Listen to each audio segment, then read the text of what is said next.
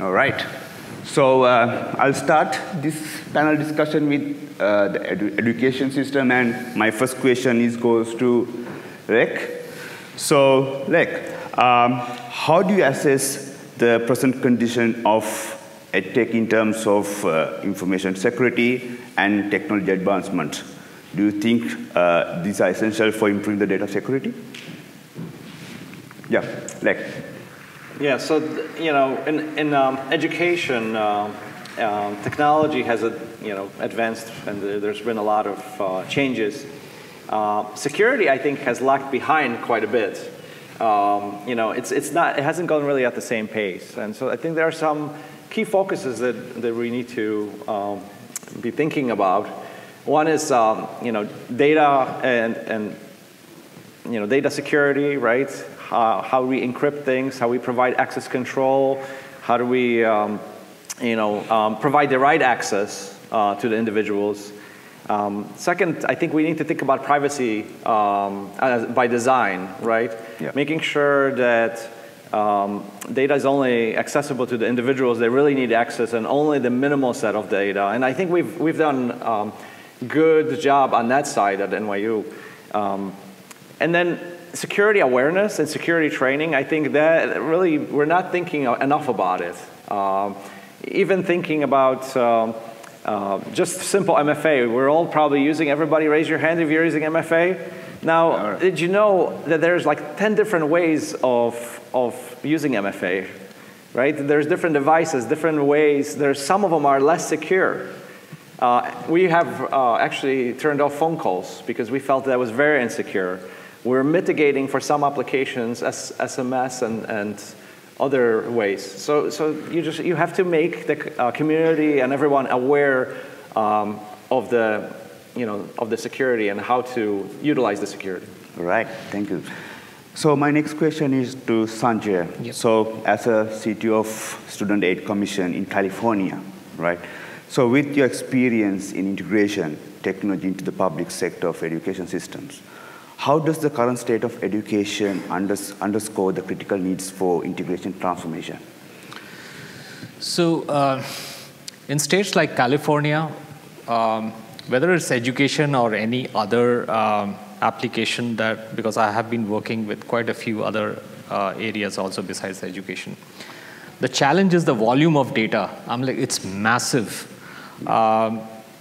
And education, it has been, it's not that we have to start the automation or digitization right now. It has been there for decades. They were very selective they had gone for mainframe for that reason only. And they were modernization, they moved to Oracle. And right now is the right time they are moving to something else. They're trying to move to cloud, but they're hesitant to even move data to the cloud. Mm-hmm. So the challenge is really the volume of data. A lot of solutions which are there, it's very enticing to go and implement it, but a lot of them do fail, when massive, we are not talking here of 1 or 2 millions, it's millions and millions of rows. So that's volume is the main challenge, and I would add to security. At least in California, I've seen they are very concerned about the security of their data. They might delay other things, they might not upgrade, but they are very sensitive with the PII data involved. So security is number one. Yeah, absolutely. So Martin, as an architect, right? So in general, what are the key technology advancements you believe are essential for future higher education? And how these technologies improve students' engagement and learning outcomes? So as an integration architect, I really want the technology to be completely invisible. My primary focus is on the student experience or the staff experience. So to get data, and only the data that's needed, to the right system, to the right people, as quickly and as easily as possible. So yeah, I mean what we've got with WSO2, having an integration layer where we can just move the data around in as close to real time as possible, that's been a big advantage. Interesting. Yeah. Right. So Christopher, from your perspective, what role does technology play in streamline administrative and academic process in higher education? So first, with DeVry University, we're a university that serves sort of a non-traditional population. I think the technologies that we need as a primarily online delivery university include sort of online streaming, and the learning systems have to support that online learning. But I think technology-wise, what we're looking at, and I also took to heart the comment that Sanjeeva made, which is that the digital experience is actually our competitive advantage. Yeah. Right. So the way we present ourselves and our capabilities to students, it's all online. It's for 90+% of our students. And so leveraging technologies like artificial intelligence, predictive analytics, so that we can understand what our students need and when they need it, even before maybe they might seek out help, so that we can move forward with those technologies. All those types of things are going to be really important for our future. Absolutely. Right. So let's focus a little bit around the digital transition, right? So my next question to Lek. So how is NYU leveraging new technologies like, the buzzword is AI, right? And to enhance information security and the privacy in the education sector, and what impact do you foresee these technologies having in the future of education? Sure. So we are not really leveraging AI just yet, I think, in security and identity space much, except what's provided, and we're, as part of the vendors. But I could imagine that we could utilize it quite a bit in, anomaly detection, threat detection, any other types of areas where human work just takes quite a bit of time, and we are dealing with spreadsheets right now, exporting data and trying to write some kind of processes to manipulate that data. So I think the AI could be quite helpful right there. Even in the area where we talked about MFA, where we're looking at, earlier there was a discussion when somebody is logging in from London, and at the same time they're logging in, across the globe from Hong Kong, and if you can detect these things, right, and bring them up, and maybe silence or mute or somehow pause the individual for some additional verification. So that is for security. From education, I think we are starting to be honest, I have worked on what the early versions of, I would say, AI were in the 90s, even in my undergraduate, right? And that is just logic and data, and utilizing that logic with and the rules around the data. So in education itself, and teaching, learning, and research, there's quite a bit of that is going on. But it is, like I said earlier, security and identity, it's quite behind, especially in the education sector. Yeah. So we're looking forward to moving fast at a faster pace. All right. So Sanjay, my question. Yep. The next question for you. So what are the main challenges and opportunities you see in the integration technologies into the public education systems? So one of the biggest challenges that I see is when you start from scratch, when it's not automated, it's really easier to adapt to any technology. The problem is, especially, I'm talking about more for California because that's where I've been working. They have gone through multiple levels of modernization. They had automated quite some time back. So whenever you try to move something, like say, for example, recently, a few years back, we moved to a microservice architecture, and we implemented, we were planning to take the database also. We had to cut short that. We implemented the stacks, included WSO2 also. The problem was the user base had already seen, the functionality. They know what to expect. So unless we implemented really properly with especially the performance point of view. I'm giving you a small example. A user trying to log in, and if he sees he is getting a response slowly, or some other agency is trying to execute an API, the response is slow, that triggers a lot of noise. Okay. So I see that as a major challenge, especially when you are trying to move ahead. All right. With technology. Right, thank you. Martin, what strategies are being employed to ensure these technologies are accessible and effective for all students? So a lot of our, we're using a lot of third-party applications. So for me, it's all about, if I take the student experience, our student record system we've got listeners on that, like listening for changes.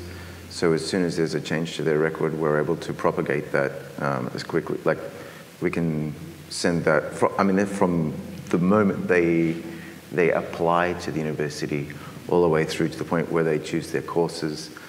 This information is sent to the inquiry management system, it's sent to the timetabling system, it's sent to finance for their billing, and I guess from the student's point of view, like the minute they are in touch with the university and they make a change, they see the result of that. So the experience for them, it just becomes seamless. All right. Yeah, so it's less about the systems that we're using and more about how quickly we can get that information out to them. Right, right. So Chris, now let's talk a little bit about the DevRI University. So how is the IT department utilizing new technologies to streamline the identity management and integration process, and what benefits have these technologies brought to administrative academic operations?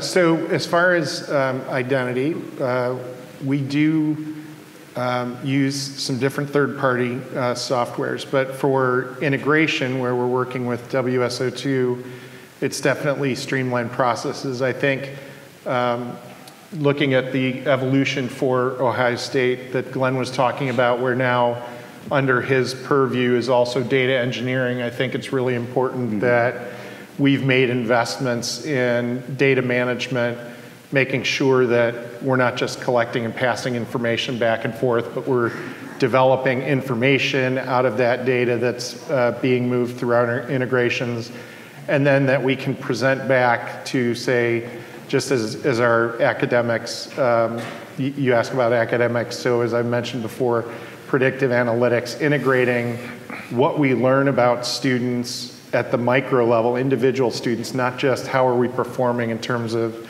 maybe the grades of our students in particular programs, but getting down to the micro level of understanding who our student is, how they're doing.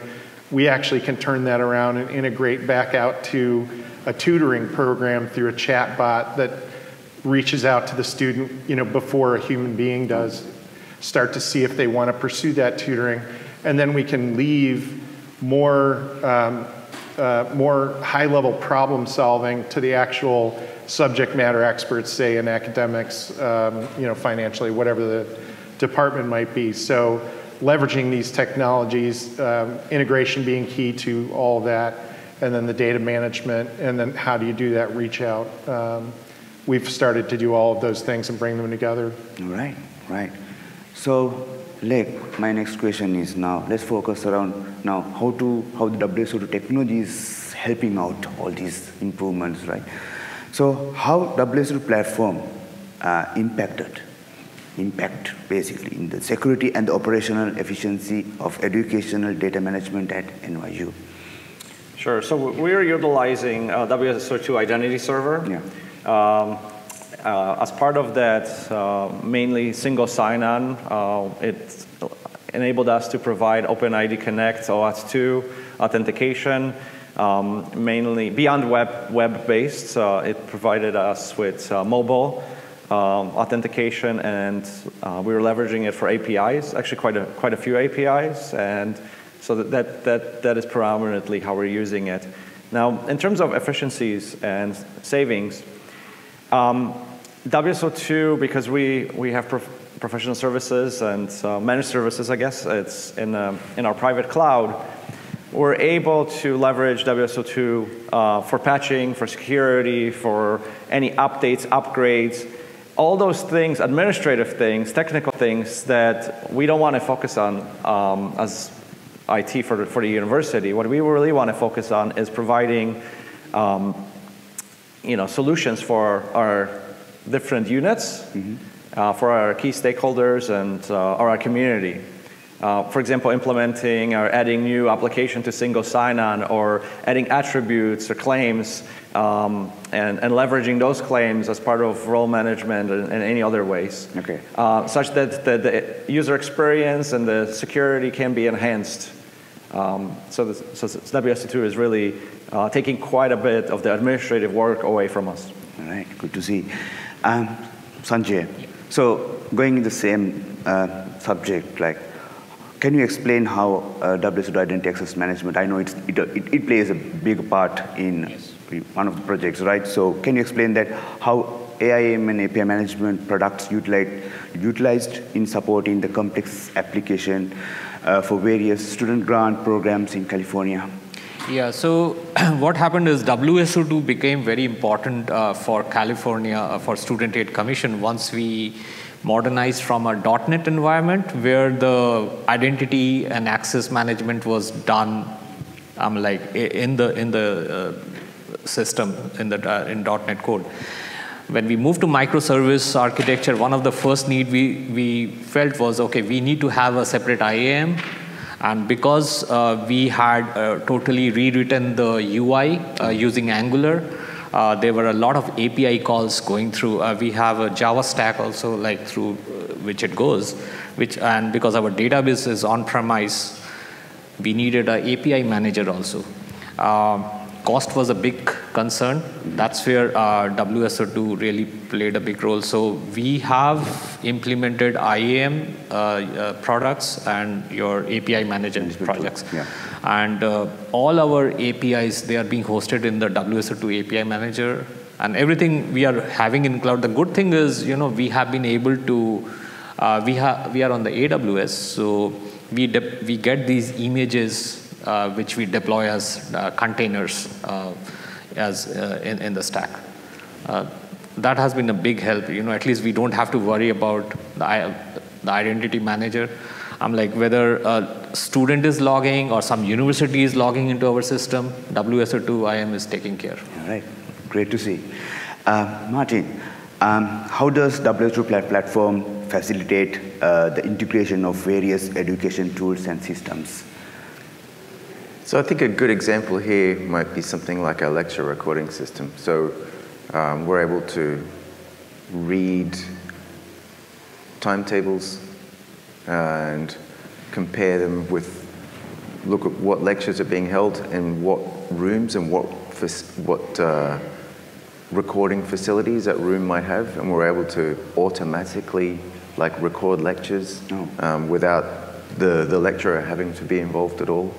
And all that's kind of just uploaded to the cloud to make all that content available to the students in their own time. So if they missed a lecture or if they want to replay a lecture, it's all handled automatically. I think that's a great use of technology and removing a technical barrier for the because some staff, they just want to teach. They don't want to be involved in which button do I need to press. It's all handled for them. Yeah, I think that's a big win. Interesting. So Chris, I know that the API management tool plays a big role in your university. So could you elaborate on any specific instance where it enhances the ability to manage the integration process effectively? Sure. So I like simple examples, and the simple example for this for API manager is the fact that even at the lowest level, at sort of authentication between systems internally or externally, we have a tool that allows us to do that. It's a default authentication method, but we can set things up based on the need, the consumer for the integration in a very simple way and a very manageable way where we have a sort of a single view of that for management. The other would be when it comes to actual integrations, We have your integration studio where we have sort of a low-code approach to building the baseline control of artifacts and sort of a skeleton of things. So our developers don't have to worry about that. They just have to go ahead and develop their code, and it gives them some flexibility to move away from some of those. I don't mean that they're less important, but low level from the developer's point of view functions that have to happen so that they can focus more on the business logic and things that have to happen. Interesting, interesting. So let's focus the future, right? And my question is to Rick. How is NYU IT preparing for educational predicted shift in education technology over next decade, particularly in terms of enhancing information security? Sure. So one big step is, I think, leveraging partnerships with in private and public sector, working with other institutions, creating standards, best practices, and really just educating not just our community, but educating ourselves of what's coming and how can we get ahead of it. One example of that would be the conversation that was earlier about quantum. Yeah. Right, and then that's coming. And what are we doing to prepare our encryption levels, our security, our passwords, and how can we prepare that ahead of time so that when quantum computing does come, we're not behind, especially in education. As I mentioned, we always try to, focus on other areas, and we haven't really focused too much on security, but I think this is the time to focus on it, and this is the time to make investments. Absolutely, yeah. So Sanjay, what key strategies do you recommend for public sector education institutes to effectively prepare for future technological advancements? So I will talk in general, not just California, but entire, the first thing I would recommend is security. I'll give you an example. We had heavily invested on APIs, data moving across agencies. And the first thing which we said, okay, you are moving all these data, which includes PIA data. How do we make sure it's really secure? We introduced a concept called encryption of data in transit. It was a lot of effort to do that, but besides the regular token and other security mechanism, encryption really helped. So bottom line, security will be one of the key components, no matter which state or which institution goes for it. And the way I'm seeing in the education sector, the data is growing drastically. Also because it is being shared across different institutions, so I'm seeing a lot of growth happening in that. So better invest in a good data management system. Yeah. I'm not pinpointing any particular product, but anybody who's going with a particular DBMS, make sure that it can handle the load. Thank you. So Martin, how are you integrating emerging technologies to future-proof of education environments against rapid change in the educational landscape? So I mentioned before about lecture recording and getting content online. I think in these days, more and more content is moving online, and that digital experience it's a key driver. But I don't want to forget that actually, we're universities, we're campus-based, and I think ultimately what this needs to lead to is that people have got access to the content at any point, but when they come together on campus, it should be about maximizing their time together. So they've got all the content, at any point. When they get together, it's like, okay, now we can apply it, now we can talk about it, now we can interact. And I think it's providing tools where they can make the most of that time on campus and then follow that through with, discussions afterwards. All right, yeah, great. So Christopher, what preparations in DevRai University making to adapt its IT infrastructure to support the future trends in education, such as increased online learning and data-driven decision making? Mm-hmm. So as far as purely talking infrastructure, we're just about to complete a move entirely to the cloud. So getting out of managing data centers on our own 100%. The reason for that, well, some are very obvious, I'm sure, to everyone in the room, but scalability, being able to burst. We are primarily an online learning university, so we already live in that world, and we have to support spikes in users within our learning systems. And so we never know exactly when that's going to happen because we're not following a traditional schedule where someone has to show up at a classroom at one time. It's streamed, it's recorded, and so, I mean, that's just one example. On the other side, we have made this investment and continue to make an investment in data management and also in AI technologies. So the student ultimately is our consumer. It's who we have to serve. We have chatbots that are popping up in every part of our organization internally and external facing as well. So we really got to try and manage that better probably, to be honest. Have some sort of a governance and focus in that area because the world's going that way. Yeah. And we need to prepare ourselves internally and help prepare our students. We've built AI labs actually so that students can be exposed to this very early on and through programs that we offer.